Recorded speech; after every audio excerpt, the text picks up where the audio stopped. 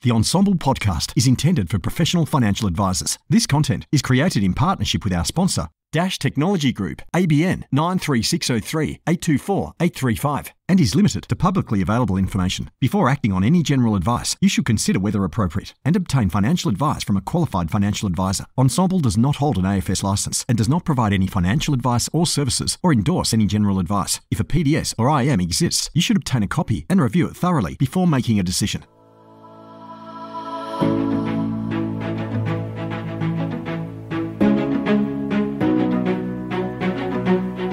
Welcome to Your Next Client is You, an Ensombl podcast series dedicated to revolutionising financial advice practices with technology.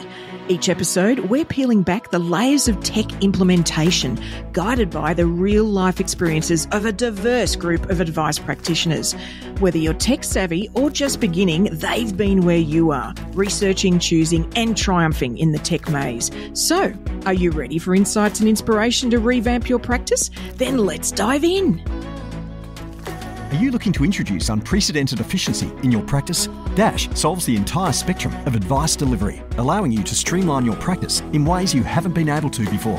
Automate your execution, from customised websites to CRMs, modelling and SOA generation, executed straight into the Dash investment platform. We offer an array of in-house apps and collaborate with third-party vendors to bring you the best solutions. Curious about what your peers have accomplished in their practices with Dash and our integration partners? Have a listen to some practice insights that are sure to get you thinking. Hello and welcome to this very special Ensombl podcast mini-series where we're going to apply the 5-stage advice process we all know so well to actually help us select the technology we use to serve our clients. Now, we're gaining these insights through the experience of advice practitioners from within the Ensombl network, along with some insights from some experts within Dash. I'm Peita, and the guests joining me here today are Andrew Grinsell from Courtenay Wealth Partners and Courtenay Walker from Fox and Hare. Welcome, folks. Thank you. Nice to be here. Awesome. Now, this is episode 4 of the tech series, and we're focusing on the implementation stage. You know, we've sort of selected the technology partner or partners, as we'll find out soon, and this is all about rubber hitting the road, which we'll hear, I'm sure, but I figure this is probably the hardest part of it all.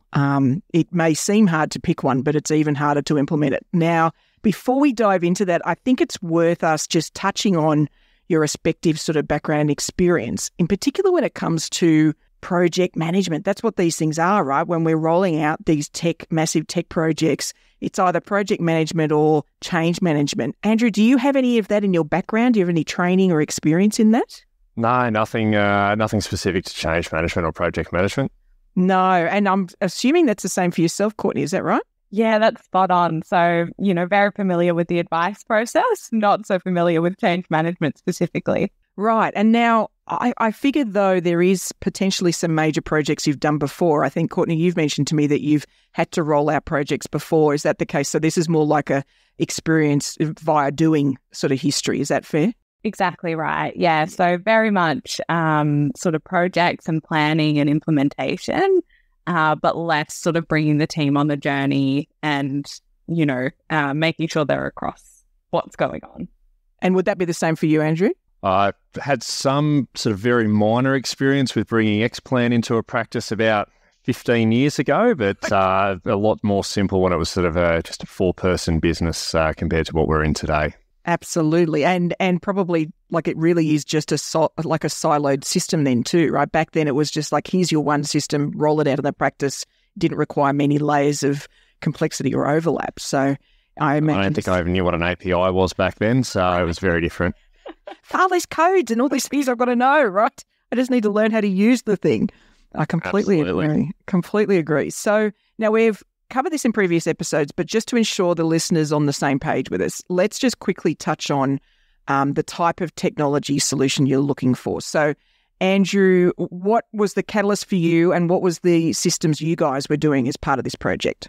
Yeah, so Courtenay Wealth Partners is part of a broader business, the Courtenay Group, and what we had previously was a different CRM for the Wealth Partners business, which is the financial advice business, another one for mortgages, another one for property, another one for accounting. So that meant that we had siloed information across all these different areas, double entry of data, no information sharing, no insight on the end-to-end customer journey, or client journey. So we really had to look for a CRM that was actually going to be able to cater for everything across the whole business, which then ended up with us going down the path of using a dedicated CRM that doesn't have a lot of the things that we need in financial advice, like your modelling software, your product research, your document generation, all the things you expect in an X-Plan or an Advisor Logic. So we actually ended up implementing all new technology across the whole advice delivery side of things in the business.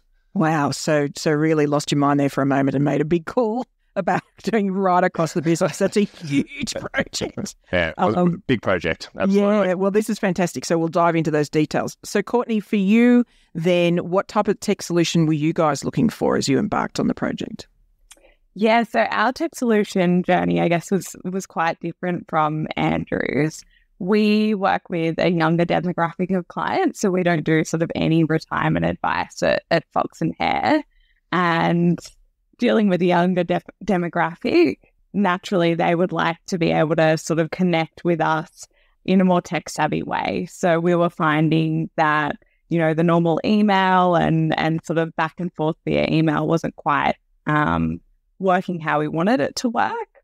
So we were looking for a better way to connect with our clients with a more seamless sort of holistic approach, I suppose. And we wanted something that would connect with our existing software, that could integrate well, that would allow us to have some customization so that it would still look like Fox and Hare.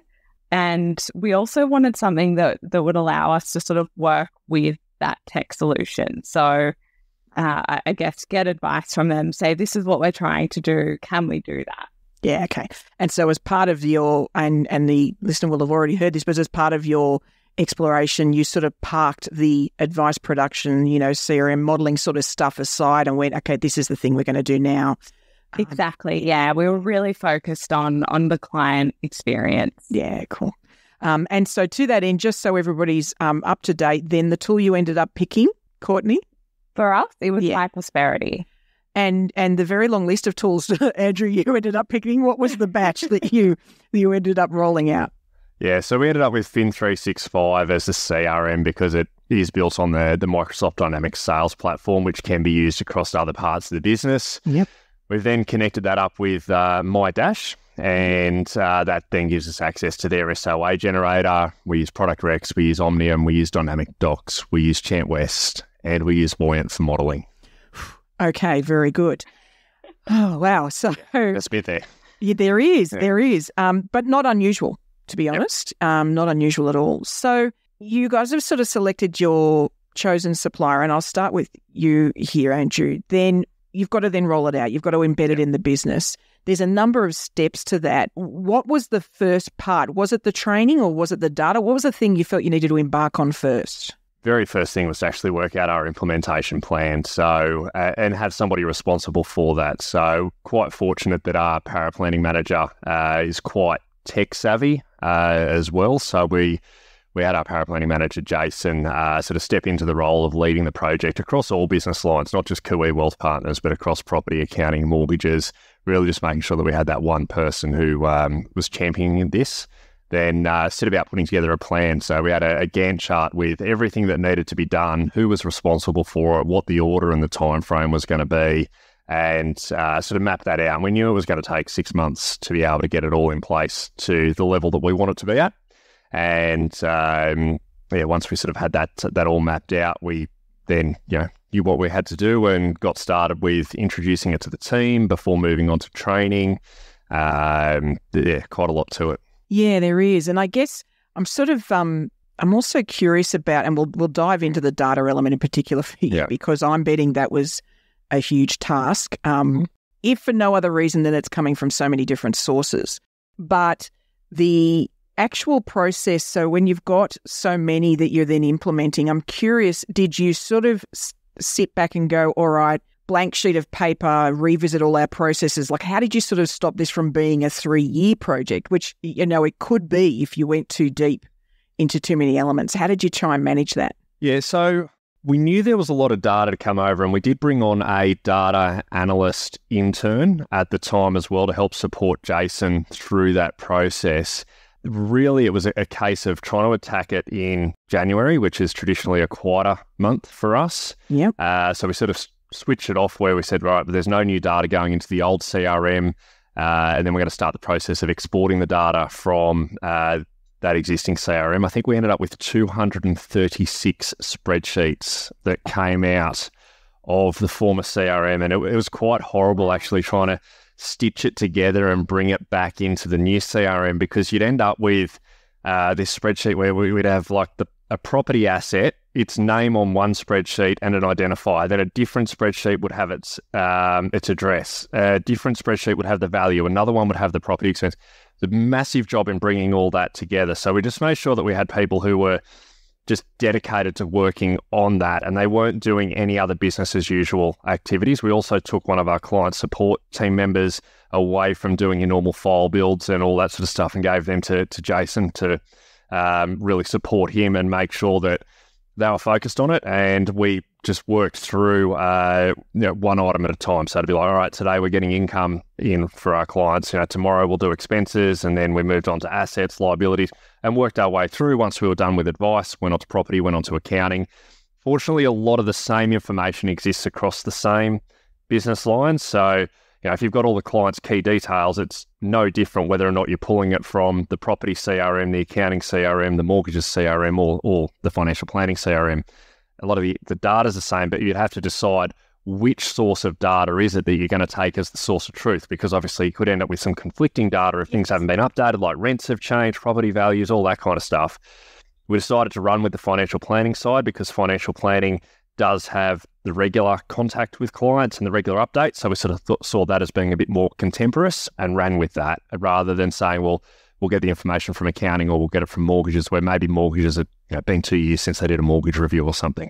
Yeah, and it's an interesting, 236 spreadsheets aside from the poor person dealing with that, aside from, yes, bless them, they obviously need a holiday after doing this. Yeah. The other thing that I think is it's sort of like the physical manifestation of the challenge you're trying to overcome, which is you want to have one view of your client.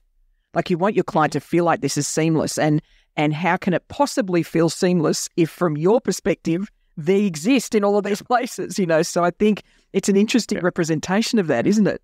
Yeah, absolutely. You want to try and avoid these conversations with clients where they might be speaking with a mortgage broker and the broker's asking them, what's the rent on your investment property? And then the client's saying, well, we just had that conversation 2 weeks ago with our financial planner. I was like, don't you have it? Siloing the information wasn't ideal. So it was really wanting to bring it all together and be able to avoid that. And the clients know that it is seamless. Yeah, absolutely. So that's clearly like the base is going, okay, let's get all of that, from the point we go from here, let's have an approach on data and get that consistency. How about then the processes you use? Because assuming that it's different across different elements of the business, then clearly the processes had to change a fair bit, I'm betting, that people were using. They did, and they actually brought in another piece of technology to be able to document and run our policies and procedures. So we brought in Trainual, which is a digital learning platform, and basically started from the top down and worked through everything and worked out who was going to be responsible for what, at what stage different things happen. In terms of the way we engage our clients, none of that sort of really changed. So our processes and policies and procedures around that, it was more so around the data and the file builds and the integrities and that element of it that did change. But then, of course, bringing new technology, modeling systems, you're going to have new assumptions and different things. Maybe there's certain assumptions you got to key into your new modeling software that didn't exist in the old one. So you still do have to go through and document, well, what are our standard approaches to all of this? Yeah. And that did take a bit of time. But I'm betting probably caused some healthy debates too. Anytime you've got to work that out, it does cause people to have to, if there's a differing view within the business, it causes that debate, which I think is a great thing. Yeah, absolutely. I'm always open to questioning, why are we doing this the way that we have? Just because we've always done it in the past doesn't mean that we should continue to do something in a particular way. And we've got some good advisors in our team with experience from plenty of different firms, be that institutional or boutique. So if we want to learn what's worked for them in the past, and if they've got a different way of doing things, we'll certainly look at it. Yeah, awesome. Now, Courtenay, so for you then, there's a couple of layers that have sort of streamlined this process for you guys. For starters, my understanding is you are the dedicated person that got assigned this project. So that helps. You can expend some energy focusing on it. Is that correct? Yeah, that's spot on.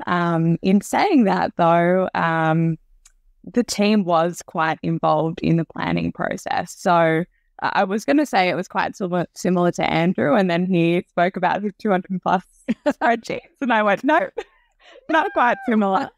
But yeah, we sort of broke the planning phase down into different sections, and I think we started by saying, okay, well, what do we want the experience to look like? And the team was really involved in that. So they were able to think of ideas and, it might be nice if, we called a member in this situation, or if we sent them a gift, or, what does it actually look like and how can we use the tool to create that experience? Then it sort of moved forward to, I guess, more of a structuring type phase. So, okay, we know what we want it to look like. How is this going to work from a process? Who's going to do the first step versus the second step? Yeah. What's it going to look like from a team point of view? How is it going to integrate into our current workflows?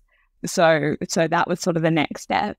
Then it was about going back to the team to say, okay, this is what we've discussed. This is what it's going to look like when we implement it, and getting them really familiar with the view of that. Okay. And I should also say that we're not fully implemented yet. So we're sort of still going on the journey. The other component that we're doing is little tests. So we're getting a few of our clients involved and sort of saying, hey, we're going to be rolling out this new process. Do you want to be involved in testing out how it's going to work? So that's sort of a little testing the water for both the team and our members to make sure things are working before we roll it out across the whole business.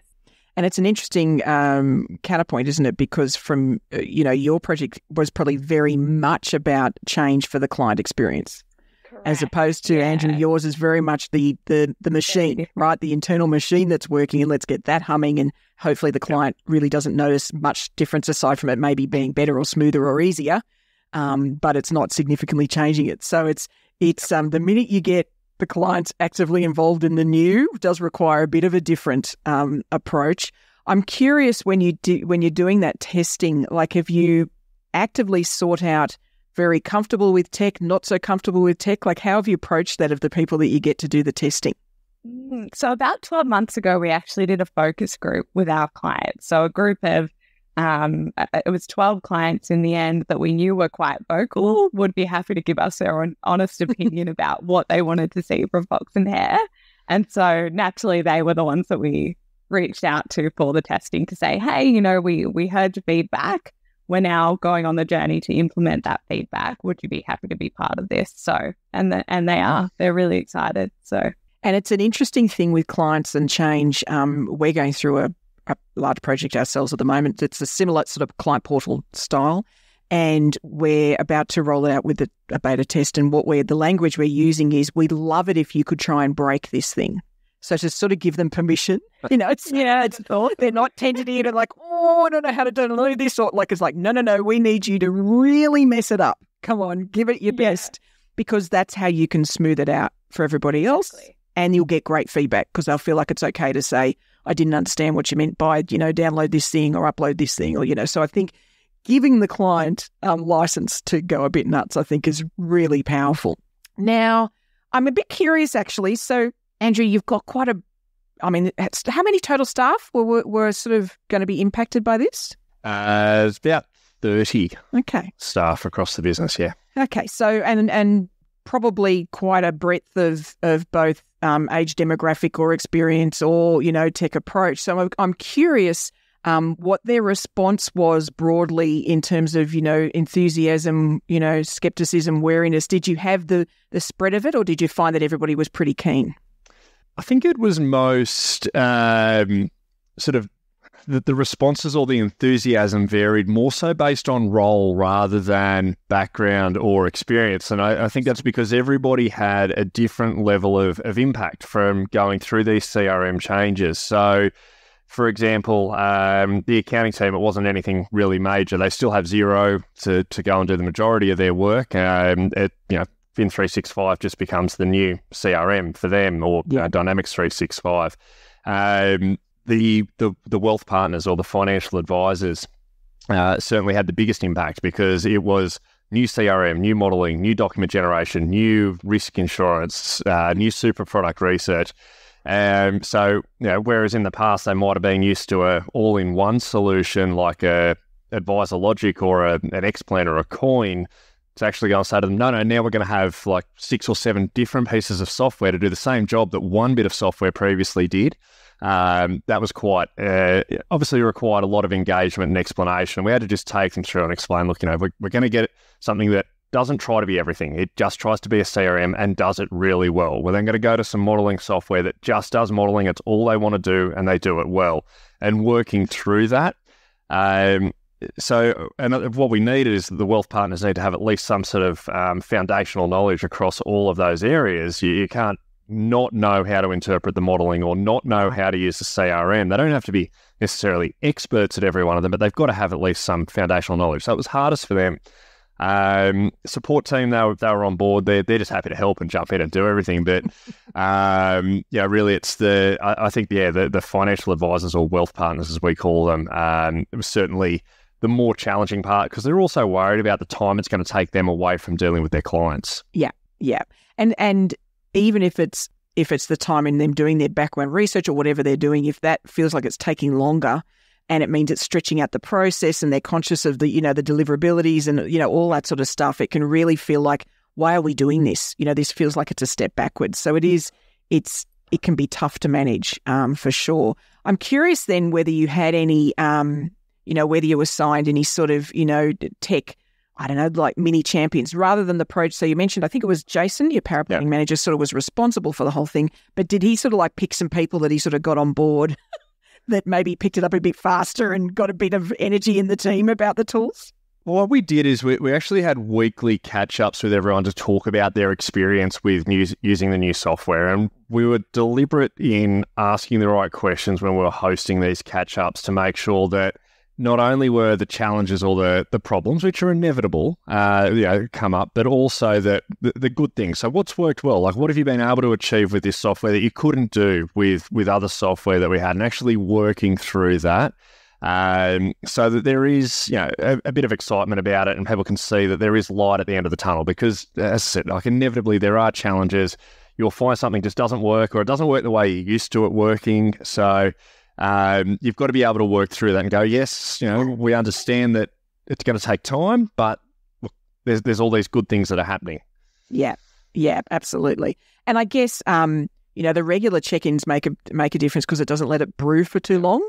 Yep. So if there's frustration, then there's a quick resolution. Courtenay, I'm curious, so for yours, what's interesting is you went away and did all this research and you're, okay, what are our options, and realised something you already had was going to fulfil the need. So I'm then curious whether you really had any change management challenges in that sense, because the team would have already been aware of the tool, So was there any challenge of getting them enthusiastic about the implementation or the project? Yeah, so it is really funny. You're right. We sort of went out to market and went, okay, what tool can we use? And found out that a lot of the functionality we wanted was already in MyProsperity, which we were currently using very minimally. So it was all about sort of maximizing our use of the tool. Our team, there's no real age differences in our team. So we're a relatively young team. And in terms of roles, I don't think there was a difference in response in terms of roles. Naturally, change is just something that people don't tend to like, and that can be really scary for people. Where I think we did well in avoiding sort of a negative reaction was really taking the team on the journey as to why and what the reason for the change was, and getting their buy-in about, what are we doing well? What are we doing well? How can we improve our client experience? And their ideas were then coming to life when we were saying, okay, we're now going to roll out this new process. So it was more of a feel of excitement rather than nervousness or oh gosh, I'm resisting the change. So yeah, what is this thing and why are we doing it? And it seems like a distraction. Yeah. Yeah, exactly. It's an interesting thing too that I've seen in practices where if you can manage to facilitate that discussion before you even really embark on it, such that they've drawn out what the challenges are, then when you solve them with whatever the tech is that you pick, then like you say, they're on board because it's like, exactly. Oh, fantastic, you're solving the problem that I highlighted. Yeah, exactly. I think some of these things fall apart when we're solving a problem they don't believe they have. So that's then a challenge, right? That's then it was like, wait a minute, I was doing fine. Why do I need this different thing? I'm curious whether there are any of the silos, Andrew, for you that sort of hit that went, we were doing okay. Why can't we just be left to run along on our own? Did you hit it? Yeah, probably more in the advice side of the business, because we had a CRM that was working for us, but it wasn't helping the rest of the business, and that's where we did have some of those sort of questions come up. We were on Advisor Logic before. It's quite intuitive. It's easy to use. It's good, but it just doesn't necessarily serve the purposes for a multidisciplinary business. It is purely a financial planning CRM. So we had to sort of work with the advice side of the business to make everyone sort of realise that this is for the good of the business overall, and if all areas can work together better. So if you can start from advice or workflow for the property team because you've got a new interested, or a client who should be going down the property path without having to send off emails, you can keep track, you can see what's going on across other parts of the business and understand your client. We had to sort of make sure we're working through what are the benefits for those areas that probably didn't have as much need of a change if they're being a bit selfish and thinking about their own benefits. Which is natural, right? If you feel like you're plundering along and get a lot of work done and the clients are happy, it would be natural to go, wait a minute, why are you messing with this? So I think it's a given, it's a fair response. Yeah, absolutely. And look, we still saw challenges with any CRM. I think everybody's always, it's quite easy to focus on the challenges you have with any software and you sort of ignore all the good stuff that it's got. And then you got to be really careful not to go out and start chasing solutions to only a couple of problems and ignoring all the good stuff that you currently have and potentially losing that when you make the switch. Yes, 100%. And I mean, Courtenay, I'm betting that's what happened for you guys. Yeah. Like you were looking at, hey, we could move or we could choose an alternative, but wait a minute, that thing we've got that we're not really using, that has lots of these features. Why would we? Exactly right. Yeah, exactly right. So there were definitely other things on the market, but we were worried about sort of losing some of the features that we found were already in our own backyard. So yeah, definitely. And that also interesting. We had My Prosperity in the Courtenay Wealth Partners business, and I think what we found is that if we weren't making it a core part of our process, it just wasn't getting used. So it was sort of, like you said, sitting there off to the side, Courtenay, and not being used to its full extent. I think that was the challenge that we faced with it, is not making it part of our day-to-day in our every client interaction. And it's expensive. If you're not using it to the full extent, it is really expensive. But I think it's well worth the money if you can use it to the full extent and you have sort of engaged clients. And I think that's true of like any piece of tech that we choose. And even like, you'll engage with somebody who talks about newsletters and they see it as something that just goes out to the clients. It's like if it doesn't fit into your engagement plan, like if it doesn't fit into the journey you want to take on clients, it's going to be another thing you're paying for that you may not see value from, So the step, and hence my question, is the step about, okay, looking at the processes that are going to be using the tech is part of that embedding it, isn't it? It's like, just let's make this part of what we're doing so that it's unavoidable. We get that value. Now I'm curious, and we'll start with you then. Each tech provider sort of approaches as either onboarding or training or resources quite differently. Is there anything you felt that, My Prosperity had that really made the difference to, help this thing you were embarking on? Was there tools that they had or videos or anything like that, or even people that you felt that really added value to the rollout for you? That's a really good question. I think My Prosperity was really bought into what we were trying to do. And they had sort of a couple of people within the business that were really helpful when we were saying, hey, this is what we want it to look like. And they would sort of go, yep, great, we can do that, we can do that, we can do that. Oh, can't quite do that, but here's a workaround, which made it really easy for us to go, okay, well, we've got 9 out of 10 boxes ticked here. Let's just dive in. Yeah. My Prosperity also do some really great webinars. So weekly webinars that come out with, hey, did you know about this functionality, or new functionality that's coming out? So they're quite responsive to feedback, which is really encouraging. Yeah, absolutely. Now, Andrew, you and your team will have experienced onboarding or resources across providers now across a number of different ones. You know, what were some of the things that some of them did that really stood out that you're like, wow, that added a lot of value? Was there anything that really sort of had an impact? Yeah, I think, look, Fin365 are really good in that they have basically recorded videos on everything, and they've set it out into different structures on, start with, your introduction to your household forms and move through a whole lot of modules to really complete and finish it. We did have a part of our process where we selected a modelling software before Voyant as part of this process, and we lasted there about a month because we worked out it just wasn't right for us once we got there. And one of the challenges we had with that bit of software was whenever we got stuck with something in a particular client scenario, their solution was, join next week's live video training and we'll go through and we'll help you with it. But the problem with that is we're trying to complete the advice today to present to a client in a couple of days. And if we go and do that live training in a week's time with you and you'll fix it up for us, great. We'll then keep working on that client file, and I'm sure we're going to get stuck somewhere else because we're all new to this and nobody in the business has used the software before.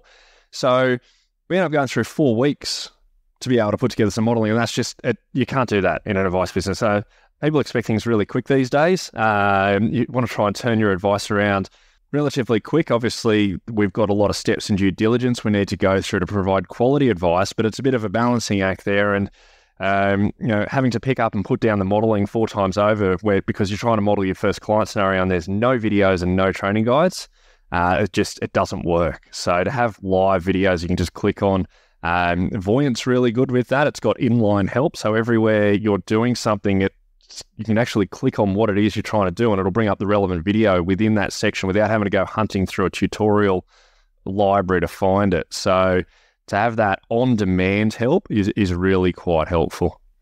And it's interesting, particularly with modelling. I've got this pet peeve with these tools where it's, just play with it and you'll get to learn it. Yeah. No. Well, here's a workaround. That's the one that I don't want workarounds. I want it to do its job. Correct. Right. This is a tool that we're like, it's a really specific tool. So no, I don't want workarounds. I want it to just do the job. Yeah. So I'm right there with you on that. I think it's hard. So then you've got, you've got a few of them. Was there any of the groups that sort of had somebody that really, held your hand as you went through the process? Yeah, so Greg at Fin365 was great. So he actually joined our team meetings every Thursday morning for the first, must have been 2 months, and actually could sit back, hear the feedback, and would often go away and hit record another video if there was something we were stuck on, and then send it out to the whole business afterwards. So he was really good, and so too with the guys over at Dash with helping us connect Fin365 to the My Dash portal for those other apps that we've used. Yeah, because it's I'm really I'm there with you because I think the choose your own adventure thing is great, except anything more than one person using the tool, it's just not going to work, right? It's not going to. You need something that's easy to onboard en masse, and them just doing it via discovery is going to cause some random results and we'll get messy. So I think the downtime. Like if you've got, so we had, about 11 authorised representatives, and to have them all at the same time trying to figure out how to use a new CRM, document generation, modelling, and the time that it takes to familiarise yourself with it, where, now we can probably put together some modelling in a fairly comprehensive scenario in 40 minutes, 45 minutes, whereas back then it was probably taking us like 2 hours to get the same outcome because we're just new at it. There's a lot of trial and error. Yeah. But the video certainly helps speed that up. I don't want somebody spending a whole day trying to model out a client scenario. Otherwise, costs of advice are just going to go through the roof. Right. You just couldn't charge enough. No, that's it. Well, we've got to leave value in it for the client and still make it profitable for us. And it's a fine balancing act that we have to work with. And particularly modelling where it is perfect for tech. it's formulas, for goodness sake. Like, this is not nuanced in the sense that it needs human emotion involved in it. It's very, like, it's numbers, adding them up, dividing them, multiplying them. Like, come on. Absolutely. So I'm with you. It should be much easier. So, Courtenay, for you guys, this is a narrower project for you guys.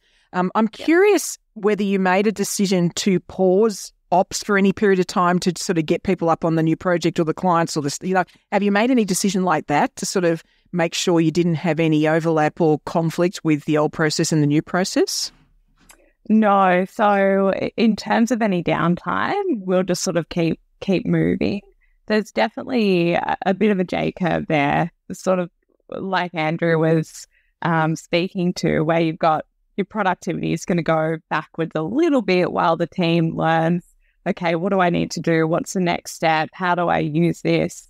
Oh, I'm a bit lost with, this section of my prosperity. But I think, after a couple of months, you just see that those gains and the experience improve. And Andrew, I'm betting that it's quite the reverse for you. You mentioned January and picking a timing for this so that it had less impact. Was that to the point of even like you might have been ready earlier, but you waited for a period where it was far less activity just generally for the business? It lined up pretty well. I think it was around November that we decided which CRM we were going to run with, and then we knew that we had notification periods we had to provide to the existing CRM so they could then allocate resources to be able to do the data extraction for us. And then also with the new CRM, they needed time because they need to import at least a core level of data in there. So that all sort of worked quite well. We actually would have started earlier in January, but obviously we needed for Fin 365 for those guys to have their team back on, because not much happens in Australia before Australia Day. Pretty much everything shuts down. So we were probably held back a week or so over where we would have wanted to be. But the timing was pretty good. It wasn't like, we made a decision in June or July and we had to wait 6 months. So it was only a couple of months difference. But I think that's an interesting bit of insight for the listener is if the timing did happen to be more towards the middle of the year, is what you're saying that you probably would have waited to a better time? Like you would have made There's no way to do it in June or July. It wouldn't happen. I think you've got to, I don't think there's ever really going to be a perfect time, because you're going to have client reviews spread out throughout the year, new client inquiry coming in, and people are going to have trigger events where they're going to reach out to you outside of review cycle. So you're always going to have this situation, but nonetheless, January is just a bit quieter. People are still on holidays. We had a few of our advisors away and some of the support staff. So we knew if there was less people trying to work at that time where data going into the old CRM wouldn't come to the new CRM, but the new CRM didn't have any of the data, we wanted to sort of minimise the number of impacted people and have less people mucking around with the data at that time as well. Right, because that then gets messy too. If there's been some work to clean something and then somebody jumps into the wrong one, and absolutely. Well, that's it. I mean, any clients we needed to give advice to between the period of time where we said, right, that's our cutoff date on the old CRM. Any changes after that date won't come to the new one. But we had 3 weeks before the new one was going to have any data imported into it. Well, if you wanted to advise a client during that time, it was a manual file build. But then what happens when you start bringing the data across from the old CRM and importing it? Are you going to start overriding that new file build you've just done with up-to-date information? Yeah, it's an important thing when, particularly with the type of thing you're talking about with CRM, where there's client data, is having that conversation with the new and old providers and having a plan, because it's going to happen. You can't avoid it, right? Yeah, absolutely. It's going to be a window where there's there will be chaos. Yeah. Yeah, for sure. Absolutely. I think we got to a point where when we knew new data was coming in, we actually did an export from the new CRM for any clients that had updated their data. We pulled it out, imported the old data in, and then re-imported over the top the updated data. Just to make quite a process, because clients don't want to have to give you the same information again either. No. And we don't want to ask them for it. No, and I think because by doing that, what you're assuming is something's going to go wrong. And I think that's a valid assumption. Yeah. Let's just assume it doesn't quite work. What are the steps we could add that could make it, that little bit easier, I guess? And I think we, like you say, and this would be the case for both of you, I'm betting, you can't control a random influx of client queries. Like, that's just nothing you can control about that. But you can control picking timing based on the activity you generate. Like, we all know. A holiday and be guaranteed that you'll get an influx of client queries. Correct. Yeah, I agree with that. There's some sort of notice board that goes out to clients when we all book a holiday, right? I'm convinced there's some secret social media or something that they all know, for sure. But I think, we can control the way, whatever cycle your business works on, or the way you trigger reviews or whatever it is, what that is. And so making sure you work around or within that cycle is really important. Don't just ignore it and go, oh, whoops, we picked the biggest review month of the year, That's it. And bring forward like if you can. So like if you know, all right, we're going to do this in March, then go and get all your March reviews and bring them forward to February if you can. Yeah. Try and do that so you minimise the business as usual that's going to occur whilst you're implementing new technology. Absolutely. And we've even done that, and for clients that didn't work for, we then proactively moved it back. So it was one or the other. They either picked an earlier one or a later, and they're like, oh, yeah, that's fine. They were very relaxed about that. Yep. But yeah, being proactive about it is important. Now, I'm curious that, Courtenay, you're partway through this, but I am curious if, as you go, you've done the research, you're in the middle of the implementation. Does any part of you wish you'd done it sooner, you guys, as a project? Like, does it feel like, oh, we could have done this a year ago, we could have had value. It's just that it happened to turn up now? Yes and no. So about 12 months ago, we went through a bit of a process, sort of redoing all our foundational workflows, and just making sure we had all of that down pat after going through a really big period of growth. Yeah. So now's a really good time to, I guess, build on what we've done over the last 12 months. So I think if we tried to do this 12 months ago, it just wouldn't have worked. It wouldn't have gone smoothly because our foundational processes weren't where they needed to be for the number of clients that we had. Yeah. So yes, we would have loved to implement this 12 months ago and give better experiences to our clients, which is the purpose of this. Yeah. But it was really good that we sort of cleaned up the house, tidied everything up, and have had everyone really strong with our foundational workflow processes before building on that. Whereas, Andrew, for you, I know you've mentioned before we hit record that you had an interesting timing with some new advisors you'd recruited before this, and so that part of you wishes you'd started this earlier. Talk us through that and what impact that had. Yeah, so we basically doubled our advisor numbers in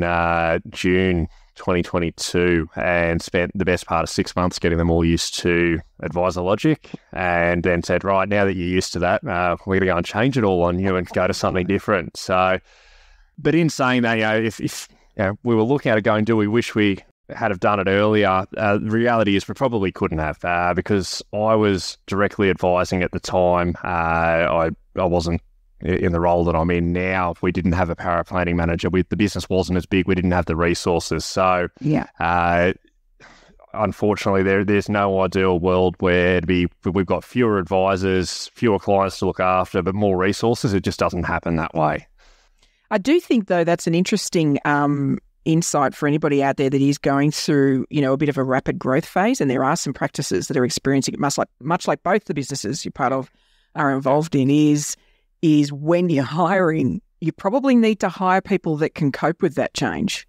Because if you're growing fast, things just are going to change. You can't avoid it, right? Yeah, absolutely. I mean, for us, we've hired quite a number of new staff members over the last 6 to 12 months. And in every interview we've had, it's been, okay, how do you cope with change? How do you feel about change? And we've found people who want to be on that journey and are excited about growth and growing with the business. Yeah, absolutely. Yeah. And we've done Prova profiling with everyone that we onboard. So it's disc profiling, so that we can sort of understand the way that people are sort of act and are motivated, and we can sort of then see, who is adaptable to change, whereas who prefers steadiness, which has certainly helped us as well. Yeah, and I think that's probably a flag for anybody listening that's thinking about one of these projects down the track is some personality, not that you let somebody go because they're not going to cope, but I think some some work where they better understand themselves and the way they're going to adapt to change and what that might mean and what their behaviours might be prior to embarking on a big project, could be really valuable. Absolutely. As a manager, just being able to understand how to work with different members of the team, it's fantastic. Yeah. Yeah, it's there's some really good ones out there that use some language and you can start to use in the practice of how somebody's behaving and how that's connected to their profile, and all of that can be quite powerful and less judgmental, I guess. Whereas sometimes it's like, why aren't you just doing this? Yeah. It gives a language to describe that. Yeah, absolutely. So I'm curious then, Andrew, for you, clearly one of the things that got messy, for want of a better description, is the data. Yep. And the extraction. You mentioned you had an intern that you sort of used as a data analyst. Would you do anything, like if you could go back and wave a magic wand, is there any way that you'd approach that differently? For somebody else that you'd recommend they hire somebody full-time for a certain period or anything like that you'd approach that sort of data and data extraction and cleanup process differently? Yeah, look, I think we probably could have put some more resources into it and it would have saved us and provided a bit more efficiency for the advisors who still had to do quite a bit of file tidy up because the import wasn't perfect. So every time they've gone to pick up another client file, they've had to probably go back and look at old fact finds and go, is it correct? So look, with the benefit of hindsight, we probably could have put more resources into that side of things, and it really had somebody who's a specialist in that area. I think Fin365 actually offer that service. We probably should have taken it up. So, but that's the benefit of hindsight. You live and learn and move on. You absolutely do. I think we probably all underrate how difficult data is, how difficult it's to deal with, find, transfer, any of those things is certainly part of the challenge. Is there anything, though I'm curious, though, just taking that thought through, you've now got this wonderfully squeaky clean and really quite fulsome data set now, and you're sort of all humming on the same page. Is there any opportunities you've therefore seen or anything that's come out of that maybe was a bit of a surprise but is really exciting in terms of having everybody using the same information? Yeah, we're starting to get certainly better business intelligence often. So we really do have a better understanding now of our cost to serve, the resources that we put into looking after our clients. That's certainly improved. Our ability to segment clients and identify clients for any regulatory changes or advice opportunities that have come up.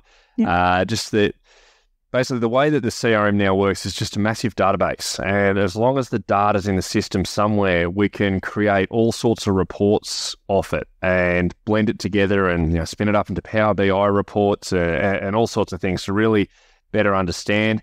We can better understand our clients who maybe aren't getting enough attention as well. The quieter clients, the less vocal ones that we probably need to be making more of a conscious effort to reach out to because they might not be putting their hand up when they need help. So we can better understand that because we're getting better tracking of when did we last have a phone call with a client or have a meeting with a client or all sorts of things. Like it's all there on a dashboard now to understand at a business level, at a divisional level, at a client level. And so similarly, for you, Courtenay, is there anything in the way where you've got to now that you do differently, that you sort of think, I know we've embarked on it this way, but, I'd change it slightly, if we had to have another go or if you were to suggest to another advisor they go down this path? Where we're at now, I'm feeling pretty comfortable. One thing I learned from sort of last year when we were going through our workflow changes was we were really good on the communication front and the team were really across what was going on from a communication perspective. They felt quite supported, but we forgot about really good training. So it was all about, communication, but the actual training and showing them what to do and how to use it was, put to the side in favor of communication. So this time round, we're very conscious of making sure that actually there's some steps involved in making sure that they're trained properly and not just once or twice, but ongoing. So that's sort of what I would say from a feedback point of view at the moment. Certainly, it's funny. I think, when you're doing something like this, you're a business owner, you're a project manager and everything, and you go, well, we've shown you that. You're like, we've shown them once, surely you know. Like, it's just a natural thing. But we trained you on that. Whereas I think, Andrew, your take would be the value you guys must have got out of Trainual. Am I saying that right? Which I'm betting is almost like an intranet. Like, it's just going to host how to do things forever. Yeah, absolutely. But, videos, we can have quizzes and all sorts of stuff on the back of training content. So, and you can, re-release it to everyone every year to make sure that they go over it again. And it certainly helps, as opposed to just having some policies and procedures sitting somewhere on an intranet site that you share once and expect everyone to follow perfectly. It just doesn't work like that. So it needs to be ongoing, and you do need to review and update these things and assess people on the changes over time. Yeah, look, we're the same. And we've used something called Guru, which is like our IP, it's our intranet. And what we've found is interesting is some people will, and even if it's just not even if it's not a video, it's just the steps they've got to undertake for something. Some people will have that open for like the first month. Every time they do that thing, they're just going to have it sitting there, which is an interesting training lesson. Because clearly the first training for those people, some people learn by doing and repetition, where others can watch the training and go, yeah, I'm good. Everybody's so different, aren't they, in the way that they learn and the way they're going to absorb this information. So we've sort of got to be ready to adjust for that. Exactly. And some people are reluctant to ask.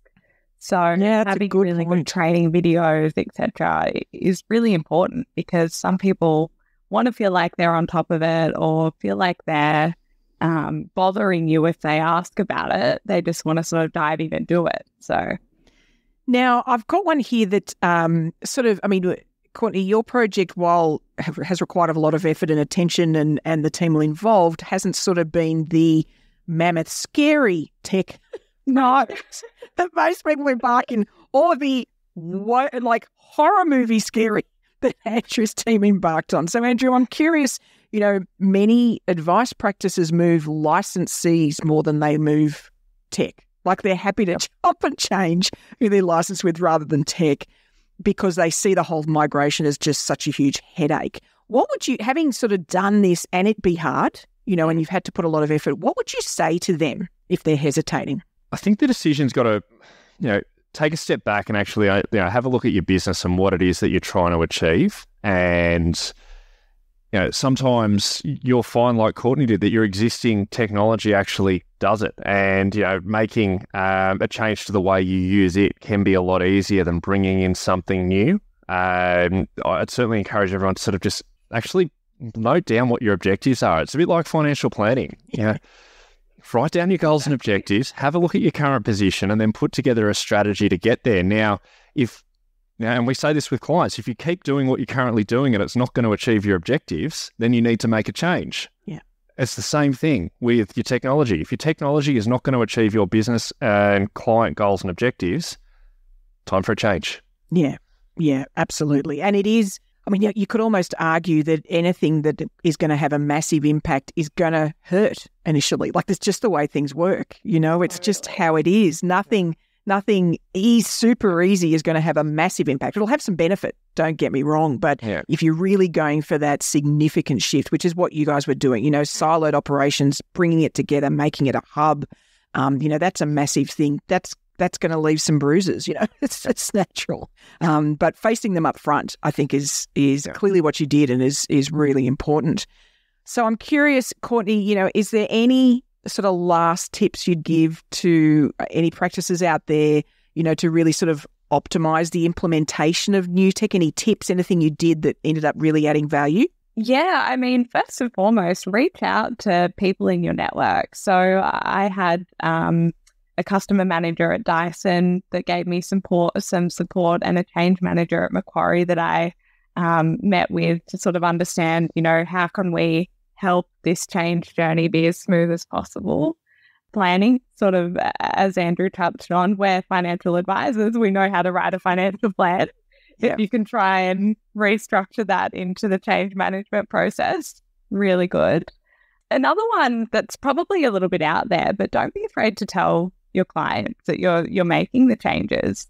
Set their expectations, even if it's not a client-facing change.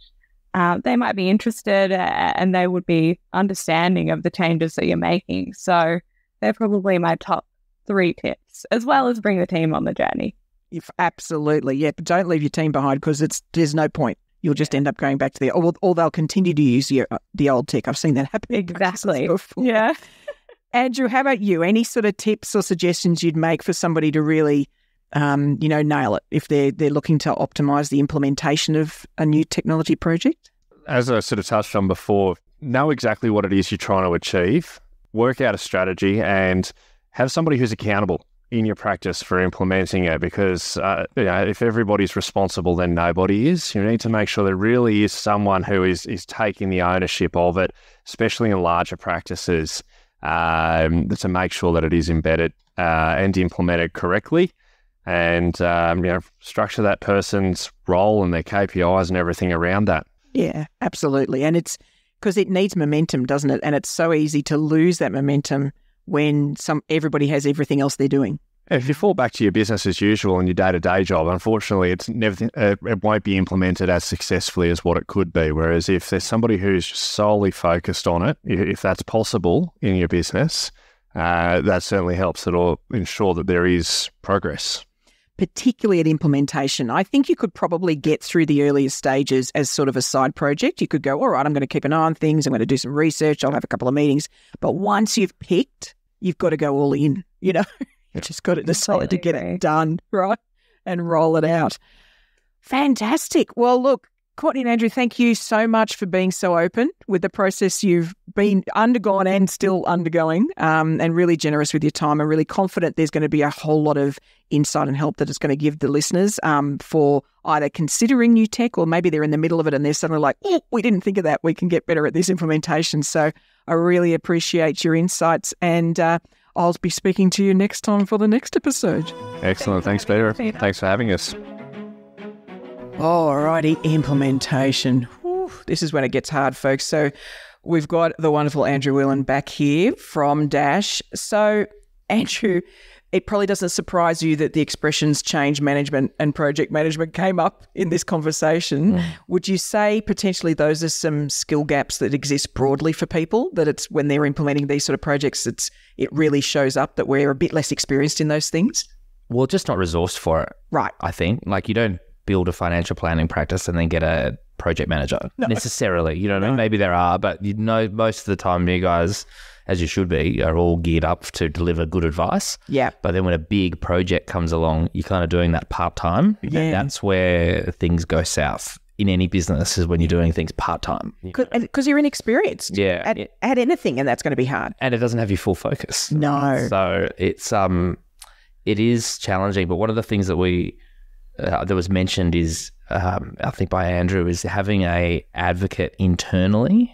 Right. So actually charging someone who's the most enthusiastic, ideally for us. Yes. If it's the most enthusiastic, but even if it's the least enthusiastic person, if you win them over, right, everything else is going to fall over. But having someone internally that everyone can go to first, that can fly the flag, for the project, not necessarily for the vendor. Yep. So we can fly our own flag. Sure. But it's more about, no, when things get hard, there's someone in there reminding them that there is a business need that you are solving. You're not doing this for fun, not because it looks better, but because reminding everyone that you had a problem and this is solving it. So that's really important. Yeah, look, and I think Courtenay mentioned the same thing. And I guess, we've all been to events where it's clear there wasn't an event manager, and it's a similar issue. You just need somebody that everybody can go to. Yep. And also somebody sort of playing traffic cop, coordinating, timing, all those sort of things. It's a thing in and of itself, Yeah. And you've got the rest of the operation that's going to have to continue through this. And if you're a big enough business, I wouldn't even rule out getting a 3-month contractor that's done this stuff before. That might cost you 25 grand, 3 months maybe, but you can go on with your business, right? So the money, what I would encourage you to do is weigh up, and we do this all the time when we have big projects, not around tech, but other things like SFTs and other things that are not core to our business, is sum up, well, what if we lose a client through this, or what if we, so what if we earn less revenue or make less money or something happens, and then weigh that up versus if we get someone in that can do this for us or can help, that might be a hedge. And look, in this market too, there's a lot of practices out there that are getting more in demand. They've got more meetings to have. Then, if you take too much of your time on these things, then it's directly lost income. Yeah. This is not vague lost income. No, this is direct. Easy to measure. Yeah, absolutely. So it's something to consider. Yeah, important. And I think, Andrew mentioned then, that they really mapped out, before they even kicked off the implementation, they mapped out the project. They really took a look at all the stages and what the steps were going to be. I'm guessing that would be unusual for most practices. How do you see that working normally? Yeah, I loved hearing that, but my immediate reaction is we should have done that, or could have done that. Yeah. Or the provider, depending on which particular module or where it's facing. But if it was a dash, part of it, what I would have preferred is at least the documentation, because we're the ones that roll this out professionally, right? Yes. So we have all the documentation and all the project plans just lying around. So I'd encourage them to, if you choose a new vendor, ask them for all the resources, not just the software. Like, have you got any project plans? What did you do last year? Ask the question, what's stuffed up? What's your worst implementation? What happened there, right? Yeah. What didn't you do? Yeah. So there's a lot of knowledge, not just about the tech, that you can pull out of your vendor to make sure that your rollout is as smooth as possible. Because there's so many moving parts in these things. So when, talking about the worst implementation, that's not going to be about, the tech stuffed up. That's just the way things rolled out. Yeah. Maybe staff ended up leaving, or all sorts of things can happen through these processes. Yeah.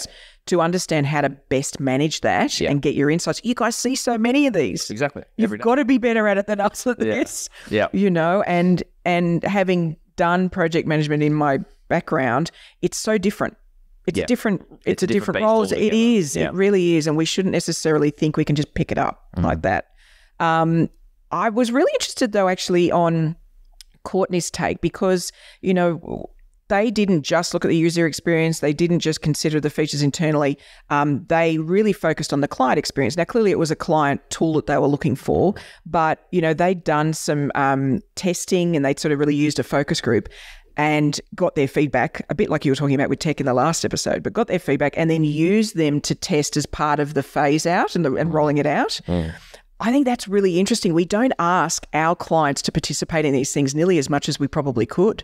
This is actually all the same. I love this, right? Yeah. I love this. There's two comments. One, this is just, think of this as risk management. That's all it is, right? Because what you don't want is to invest all this time, you roll it out, and your clients revolt. Right? So that's what we're managing, right? So you don't necessarily want to take all their feedback as gospel, but what you are checking is that this isn't going to put anything at risk. Right? Because I think actually a lot of advisors would think the worst thing for something like a client portal was they don't use it. That's not the worst thing. No. The worst thing is they go, that sucks, and I'm not sure I like you anymore. Yeah. I think you suck now. Right. So that's the nightmare scenario, yes. But I think that's rare. But we're using hyperbole, of course. Yes. Look, it's just good risk management, but I think also the really important thing that's rattling around in my head is this is where the warfare is going to be, right? So the client experience around tech is gearing up, right? So the client portal, I think, are amongst platforms and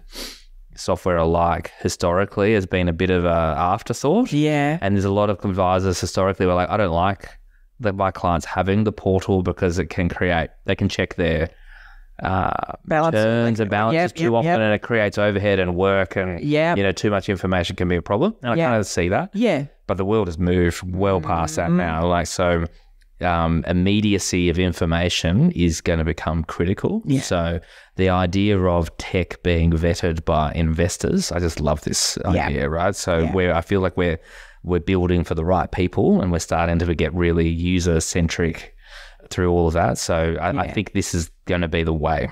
And it is interesting because when I think about years ago, client portals or any sort of client-facing tech in that respect, it still was always about us. like we were telling them about us. We never really focused on them. You know, how is this capturing their life? How is they really involved in their life? We were relying on them to be so fascinated by their super or investments that they'd want to go into this thing. I'm like, really? Yeah. Yeah, well, that's Who true. are we kidding, right? I agree. And you're going to start me on a rant here. This is the problem with portals everywhere. Right. I mean, our record is benchmarks and returns is not what people, no one walks down the street going, geez, I wonder how I'm going versus the Morningstar balanced growth X, right? It's just not happening. But one thing that we're working on at the moment is building goals in. So we've got goals in your plan. Yeah. And in the fact fund, you capture goals, you write about them, you talk about them. And as soon as a client portal or reporting comes up, everyone just starts introducing benchmarks and everyone forgets about goals, and it drives me mad. Yeah. So what we're actively working on is, here's your goal that we spoke about. Yep. Put that in the portal, not just in the plan and in the modeling. Put it in the portal so that people can track their life rather than track the performance. Right? Yes. And the industry is wildly missing the mark, in my opinion, in most portals. Yeah, because I mean that's where they're at. Let's talk about their life. Yeah, let's everyone wants to talk about themselves. Yeah, exactly. Yeah. Now, one thing in implementation, and I'm betting there's lots of people listening thinking, this is great, folks, but at the minute I implement, I'm going to have to deal with moving data. This is going to be, I'm going to have to strip it out of one system and put it in the other, and like data extraction. I mean, poor Andrew and his team had some pretty horrible or difficult, challenges there, but it wouldn't necessarily be that big for most. It's still a fear. And it's still a challenge, right? It's been done badly historically. So my advice would be this. First, ask to speak to 2 planners that have done it ahead of you, right? And then ask that it's been good. So don't ask for a terrible experience, because anyone can replicate that, right? Yeah. Ask for someone who had a really good experience. And we've got one advisor who speaks on our behalf all the time because he went on holidays and then it was in and it was right. Right, wow. So he just went away. We did it in January and he came back and he was laughing. So he speaks about it, but he runs a really clean, like he takes care of his data. Okay. He's got really... it's important. He steered clear of too much customized fields. So when you're on our side of the fence, you build tools that can extract from every provider. We've got a Midwinter one, Advisor Logic one, and Xplan one. Yeah. So if someone comes from them, we can run it. But if you've built out all this stuff that is completely unique to you, that's where the challenges lie. Okay. So what I would suggest is cut straight. Don't ask questions about the names and addresses coming over. That's easy. Yeah. And the assets coming over from the data feed. That's easy. Yeah. That can be done. It's the weirdness, right? Nice. So all the customization is where the rubber hits the road. So I would just cut straight to, if you're looking at your tech, look for the fields that you've invented. Okay. Because there's no tool that will sit outside of your world that will have them mapped. Yep. And if you can live without them, fine. Yeah. If you can't, then it's going to start getting more complex. Okay. So that's the conversation to lead with. And look, I guess sometimes, in that process, at the end, there'll be something that's going to be manual. Like we've had that with our data, with, like you say there, and particularly if you've got a text field that people have filled with all sorts of information, like that's just horrible. Freeform, right? Freeform text is like the end of the world in these scenarios. Yeah. But sometimes, as part of the implementation, you've just got to throw a resource at these things. Like you just get to a point where, okay, I just need somebody to look at that thing and check what it is, or, implement it here, those sort of things. Yep. Then you can just get temp resources to help with this stuff. I think it'd be great if we could press a button and zap. And like you say, if your data is very clean and very sanitized, no free-form fields other than the agreed one, the address, those sort of things. But most of us don't have that. Most of us have some things that we've done.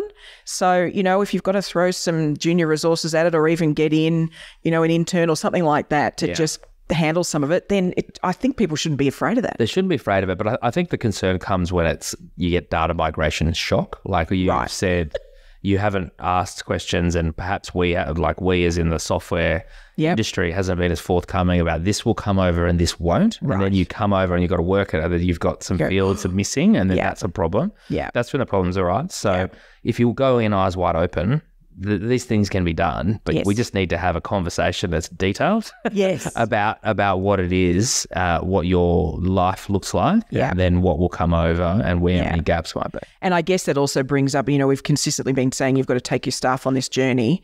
Then the people that have a really clear view of all of that data is more likely to be support staff than advisors. Correct. So making sure that deep discussion with the tech provider has some of those support staff in that room, because they'll be able to say, oh, no, we use that for this, or no, that, so they'll probably have those insights over anybody else. 100%. Perfect. Well, this is exciting. Next up, we've got our final episode where we talk about ongoing management with tech. I'll look forward to seeing you then. Thanks.